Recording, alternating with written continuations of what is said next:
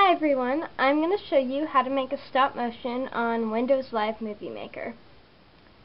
So you just go into your Windows Live Movie Maker, and for some odd reason mine's in this file and I really don't know why.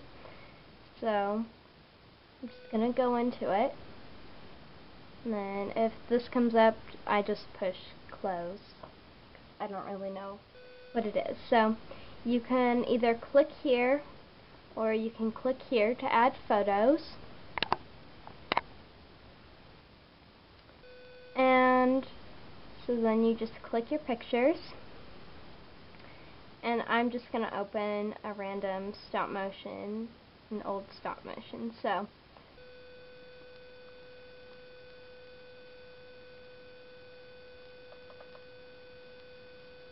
yeah, it's a lot of pictures. So anyways, I'm just going to select. What you can do to select all of your photos is you click your mouse, hold down, and then just browse over all of the photos you want, and I'm not going to use all of them, I'll just use some. And then you push OK and it will put them into Windows Live Movie Maker. And so you push edit, and then you'll see this little thing, it's called duration, sorry, can't pronounce anything today. And sorry if you can't really see this, I'm recording it from my camera, so it's kind of hard. Anyways, it'll start at 7 seconds, so you're just going to click on that and push backspace. And then you don't have to, but for a stop motion I recommend typing in 0.1 seconds, and then you push enter, and then each picture will be 0.10 seconds long. And so, but if you accidentally click on one single photo, then just that photo, well, mine were all highlighted, but if you only have one photo highlighted, then just that single photo will be however many seconds long.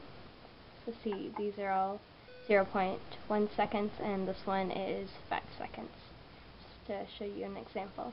And so if this happens and you want to select all of the photos, you right click and you push this little thing called select all, and it'll highlight all the photos again, and so then you just type in however long you want them. So anyways, that's how you put in the pictures. And then if you want a title, then you can push title here, and it'll come up black, and so you can just type in whatever you want it to be called. So just type in stop motion, AGSM I mean. And then if you want to change it, the word the font, then you click this and it'll show up with a bunch of fonts, and so you can change it to anything you like here.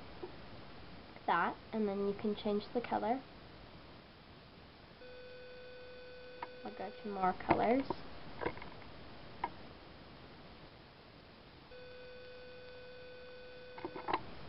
And then here's what it will look like at the beginning. And for mine, I got mine updated for free. I can outline my text, so you can have extra thick outline, thick, medium, or narrow. I usually push narrow or medium outline when I do an outline, and then you do the same thing, just choose the color you want. I'm just going to choose a random color. And then my thing, it has a glitch or something. It's pretty annoying, but anyway, so it's not going to show up right now. And so, you can see it's kind of glitchy. And then mine, since it has a glitch, it shows the stop motion weird, but it won't actually turn out like this. So you push play, and then it'll come up like this, and it'll start playing your stop motion.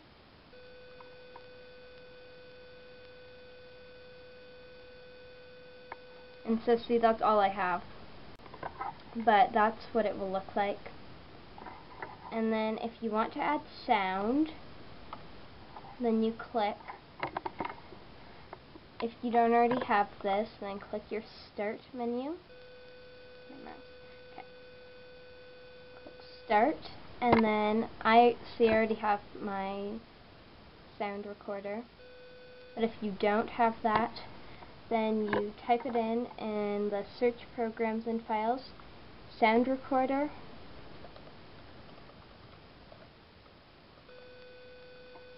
And it should come up like this. And so you can click on this or right click if you want it put to your Start menu. And so you can, mine I'd unpin it, but you'd push pin to Start menu, and then it would stay to your Start menu. So that's how you get the little sound recorder. So then you click on that and it'll come up like this. So then you push Start Recording, and then, hi, this is Valerie, and it's this is a test. So you can just say whatever you want, push Stop Recording, and usually, for me at least, it goes to documents, but you don't have to, but you can say Save to Music, and then change the file name to whatever you like.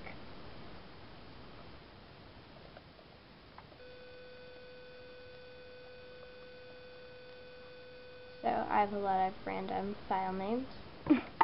And so you push Save.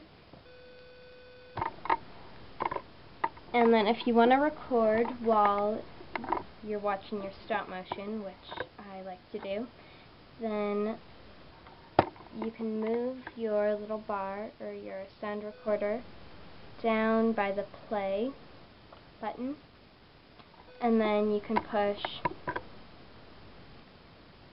play and then push Start Recording when your stop motion comes up or when you want to say whatever. So then you just push Start Recording. Hello, I'm talking right now. And then push Stop Recording when you want to be done talking. Again, save it.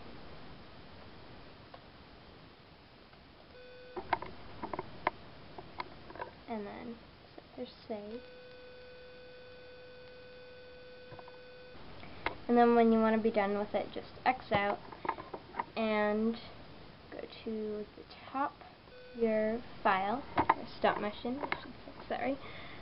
And then you can either push Add Music right here, or you can click the little arrow and it'll come up with this, and you can push Add Music at current point, and then click on the saved file, so we can do any of these files, and then you just push Open, and it appeared right here because my bar was right here. So, but you can, if you want to, if it appears in a picture that you don't want it to, or it appears in a weird spot, then you just click on it and push Move, and it'll move to where you want it to. You can just go up.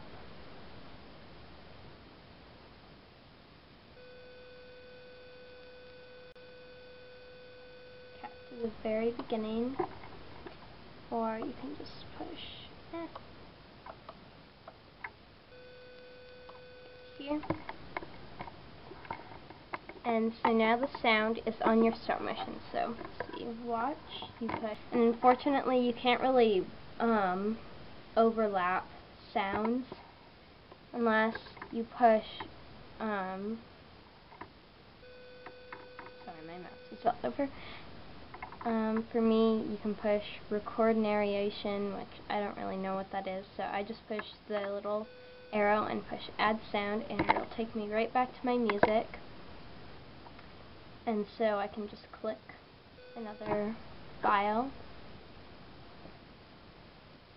I can push this, open, and see it appeared right there again, where I wanted it to, anyways.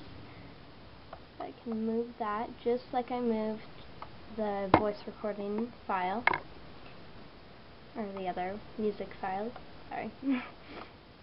And so you just push play again.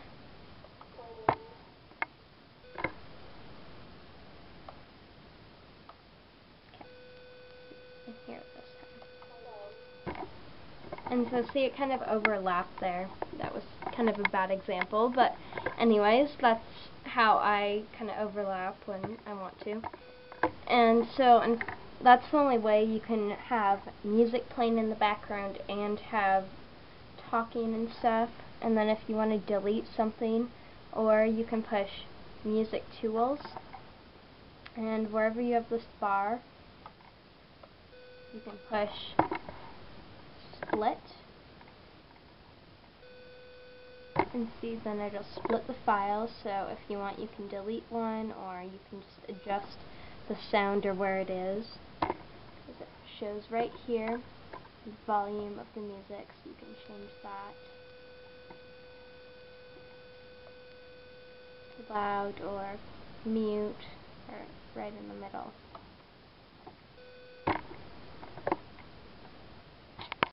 And you can do the same with the narration. If you want to have it fade out or fade in, then you can push this little arrow, push fast, medium, slow, or none if you don't want it to fade out at all. And then if you want like a visual effect, black and white or something like that for a photo, then you can push visual effect. And it'll come up with all of these, so then you can push this little arrow thing, it'll show you all of them, or you can just push the scroll down. And so you can change it to any of these. Like if you're doing a photo shoot, you can do something like the photo's blurred out until the next photo, or something like that. Or it can change color, things like that. So, and then if you need it brighter, which it doesn't usually look good, or if you want it darker, you can click brightness, and it's in the middle, so you can make it brighter,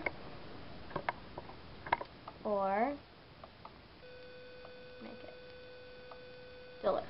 And see, here's the glitch again. It usually goes dull, but or darker, sorry. And so that's pretty much it. And then when you're done, you push, and then here's animations. This is also you can use for a photo shoot, just so the pictures transition into another one. So anyways, when you want to save your video, then you click the home button, and then you push save movie. You click it, a little arrow, and I've tried putting it directly on YouTube and it does not work for me. I have problems with it, so I say save for my computer, and it'll come up like this, and it'll show the date, so you can just call it whatever you want. Just call it hi. And then you push save. And so it takes a couple of minutes depending on how long your stop motion is. If it's really short, then it won't take long. As you can see, mine's almost done saving. And so that's pretty much it on how to make a stop motion. And if you have, and see, it's done now. And so you can watch it. You can push play if you want to watch it right now, or you can just push close, and then push X when you want to exit out, and always save before exiting out. And so it's going to ask me if I want to save changes to May 14th, 2013, and you want to push no, unless you haven't saved yet. You push no, and then it'll take me directly back to my home screen.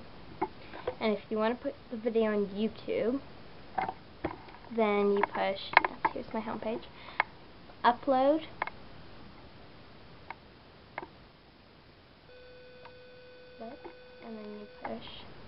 select files. I'm not actually going to upload this, but you click the file you want to upload, and then you'll push open, and it'll take you to all of that. So that's how you make a stop motion and add sound and upload it on YouTube. So I hope this helped, and thank you so much for watching. Bye!